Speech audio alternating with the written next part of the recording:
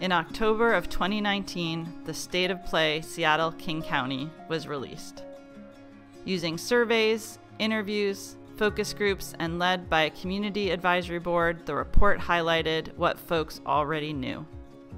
Not enough kids in King County are physically active, and there are substantial gaps in who has access to sport, play, and outdoor recreation due to a confluence of systemic barriers.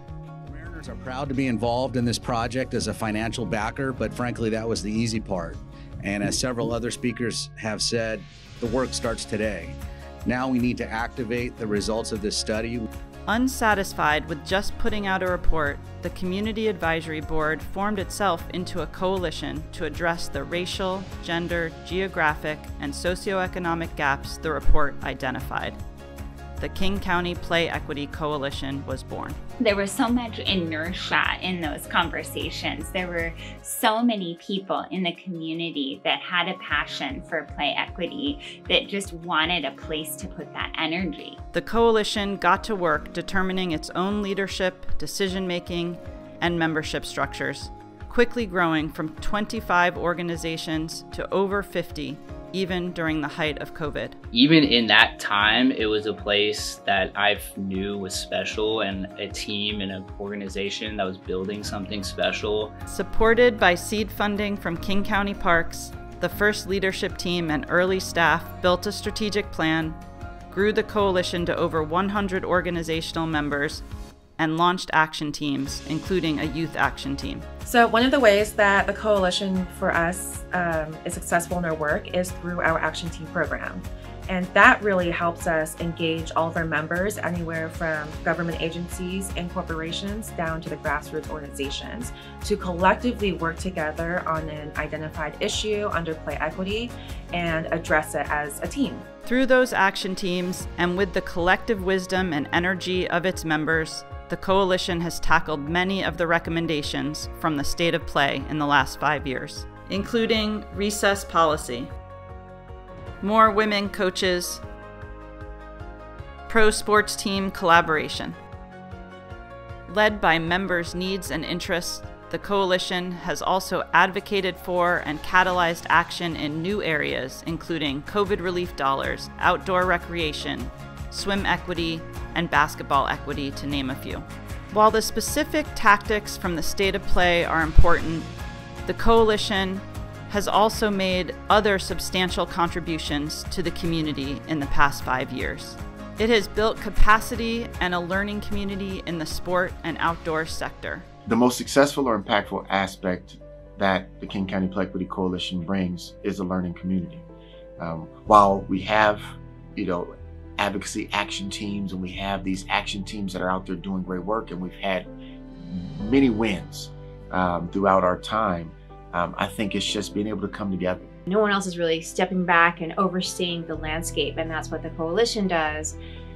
And that role is really critical to making meaningful advancement in the play equity space. It has been a disruptor, protecting access to play and play spaces. It has worked to center communities of color. To center, Black and Indigenous communities, and to center the voices of the community in the process has really saw and brought the needed change that I think the Play Equity Coalition was called to do. The coalition even existing is a big deal, because I know often that individuals, groups will rally around a challenge or an issue, and it takes several years for a group to form, for people to fall into a space where they are either bought into or there's a level of buy-in. It also just gave me the motivation and the fortitude, right, to be a part of a space that now actually cared about our well-being, right? It cared about the well-being of BIPOC-owned, BIPOC-led, BIPOC, focused organizations. And elevating and amplifying the voices of those who have been marginalized. When the coalition started, very few people in the county had heard the term play equity, even though many had experienced play inequities. Now, hundreds of member organizations and community members recognize the value of play equity. While physical activity is not fully prioritized in youth development policy, awareness is increasing of its vital importance to our youth's physical and mental well-being. In the last 5 years, Rates of physical activity have increased in the region, outpacing the improvements seen statewide. The racial physical activity gaps created by COVID have started to improve. However, the gap has not closed at all for girls and has even widened a little bit. This is a reminder that there is still significant work to do and big dreams for the future. You know, the hope for the future of the coalition is that it's sustained. The work itself is sustained. The collaborative effort that the coalition has sought out to do is sustained. The continuation of the State of Play reports continue to build. Last year, all of the Seattle Pro teams got together, and I think this is the first time they've ever done this, to create a joint funding pool of $500,000, and we called it the Seattle Alliance, to advance play equity in this region and specifically to support the coalition to become its own organization and to grow in size and impact. It's not even always what I hope. It's going to be run by community members and organizations, and it's going to go in whatever direction our communities want it to.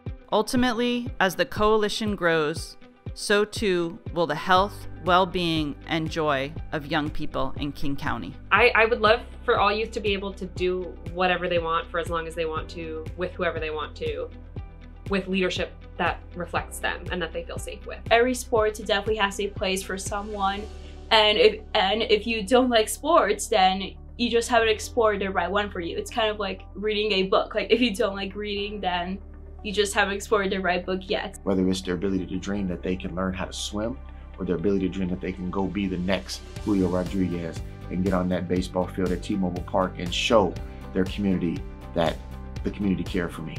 And that gave me the ability to be where I am today. Together, let's keep kids playing and dreaming.